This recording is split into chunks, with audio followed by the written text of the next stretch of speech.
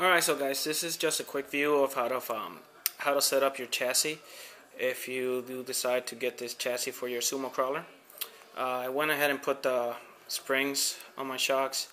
These are actually brand new shocks. They have not been modded. I will show you guys how to mod them later. I kept the chassis clear so you can see the inside. Now, this is just one way to set up your chassis. You don't have to go this route. You can do it differently. What I've decided to do is to actually put the ESC up top, and as you can see, I'm running the bigger motor. There's the big block from the servo, so kind of focus that thing right there. Alright, so that's the bigger can motor. Did that purposely. One, that's the one I'm using now, so I might as well show it with that one. But two, it's bigger, so it's harder to fit things in the chassis having that bigger motor in there.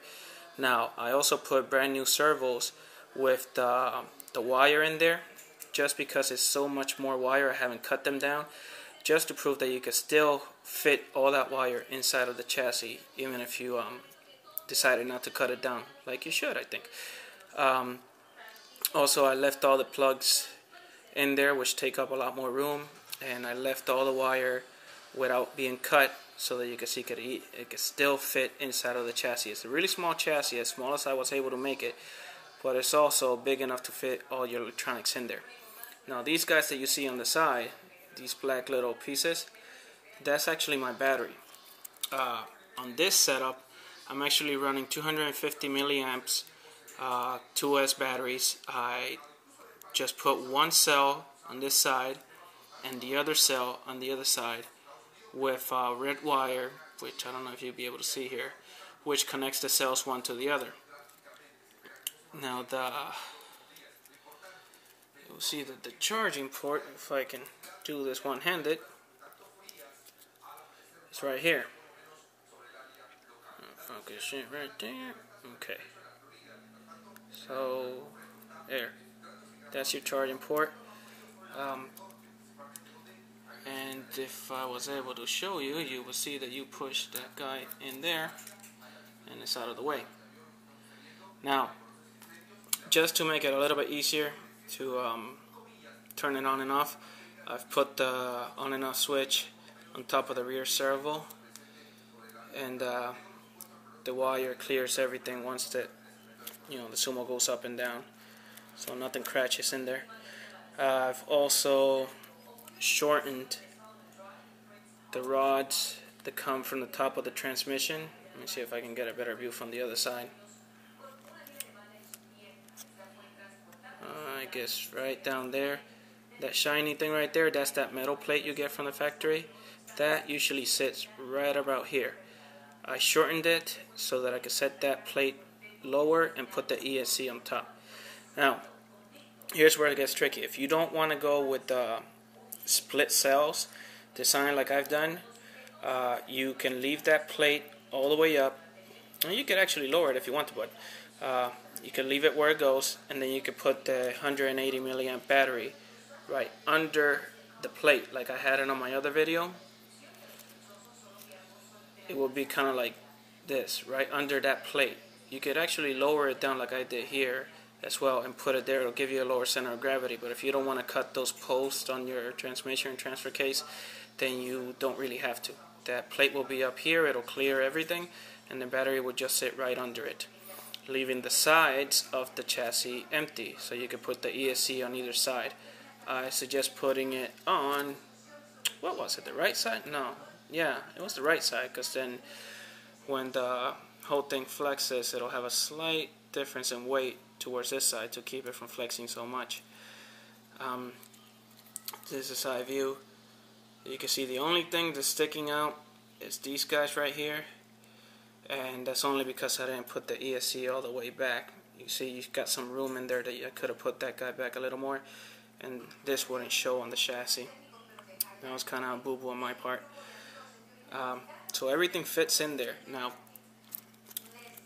this right here, this is where the chassis connects to the metal plate, I guess.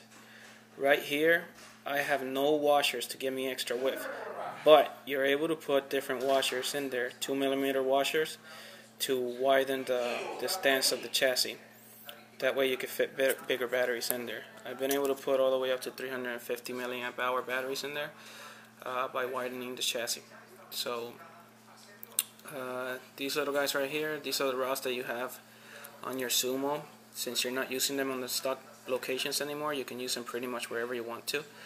I decided to place them on the third shock point, which I drill into the chassis when I make it for you guys, and on the shocks themselves to get a stability. Now in the front, you're not going to be able to put it with the shocks because that motor is in the way, so I just put it all the way up in the front. Now this hole I don't make for you guys on the chassis. You can make this hole if you want. You can use that one right there, the second one that you see right now. That one I do drill for you guys, for you to put that bar in there. But I just say, what the heck, let me show them what it looks like. That's what it would look like if you put an extra hole on the chassis. Put that bar right there.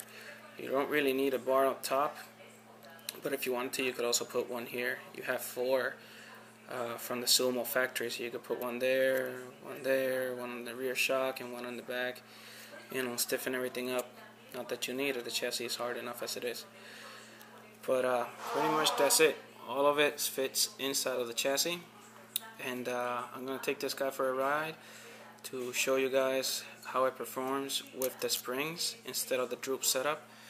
And let you guys be the, make your own decisions as to whether you want to go this route or not. Alright, thanks. Alright guys, so before I show it running, I just wanted to show you something real quick. This is the chassis mounted on the Sumo crawler. Now when I did this, I did it so that it would actually fit inside of the body of the Sumo, the original body.